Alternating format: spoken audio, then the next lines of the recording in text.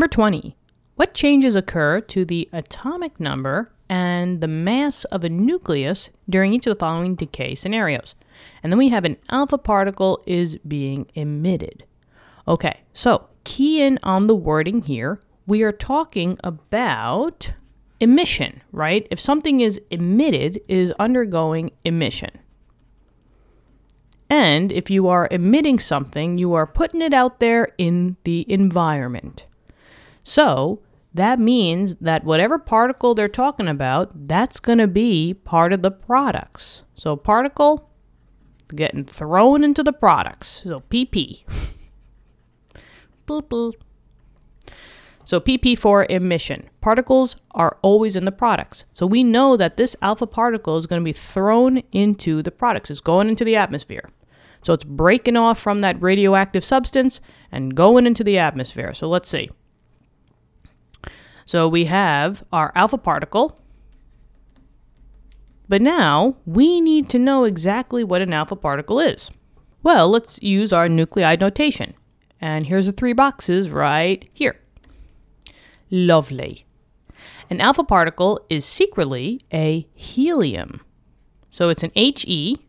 Helium always has an atomic number of 2. So that 2 goes on the bottom. And specifically, if you're talking about an alpha particle, you're talking about the atomic mass that has a 4. So 4 on top, 2 on the bottom. It's a helium. This should be memorized. But now let's just see what's happening to the atomic number and the nucleus of the radioactive, substance. So I got to put another nuclide notation. So let's just say that this is the guy that's radioactive. I don't know. Call this whatever you want, right? So we'll do, I don't know, radioactive substance. Pick any one. Generally, I don't like to go too high with the numbers. Substance. So we'll do big bad carbon-14. So carbon, the radioactive one generally is carbon-14, and carbon always has an atomic number of 6. So here's our atomic number on the bottom.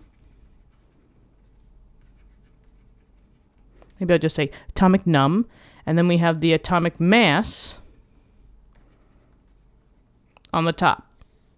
Now keep in mind that the tops on both sides have to equal each other. So 14 has to collectively be the number on the other side. So if we add just another radioactive or nuclide notation, we don't really know if this is going to be radioactive or not. It's going to be more stable because it's emitting off alpha particles.